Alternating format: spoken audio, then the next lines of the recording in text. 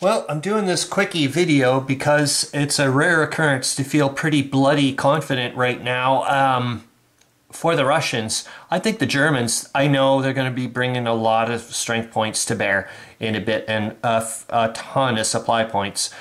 But, geez, man, it's going to be pretty darn difficult. Remember, it's one-third the amount of hits, one-third the amount of strength points that the Russians have for the Germans to force a retreat.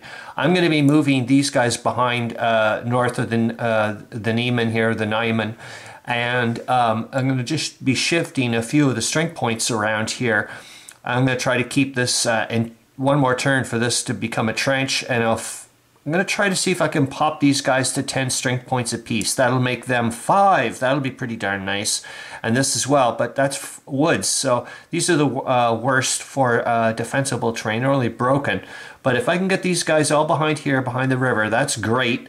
And look, look, look. There's 4 strength points here that's behind the lines. I can still push up. There's another 3 there. It's not looking too bad. What I'm saying is it's looking pretty darn good.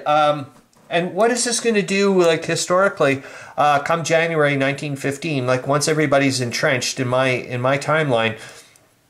What would this do demoralization-wise? Like, this is still, like, how is this going to affect troops? Here, I'll zoom out a little tiny bit. How is this going to, that's not much. How is this going to affect, you know, dealing with what's going on the Western Front and so on? Oh my, liking it. Okay, see ya.